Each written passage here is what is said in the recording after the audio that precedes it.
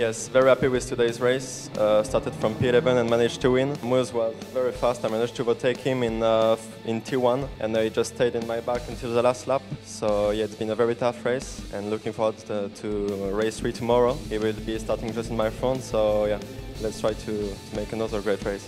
Well, yeah, Adrian was fast, he's quick in this track. Because of my tyre temperature is a bit too hot, so I had no grip in the rear. If still there's lap, I'll keep pushing.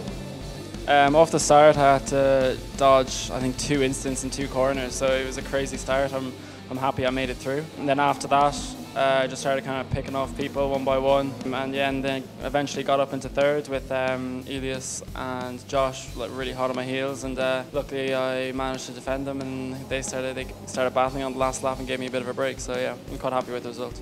Yeah, the race was good. I started pole. It was good. I had a good start. I was ahead for a couple of corners until they started to get me. But I was able to maintain with the pack. My lap time was okay, and I got a lot of fighting experience wheel to wheel, so it feels good. Looking forward to the next race.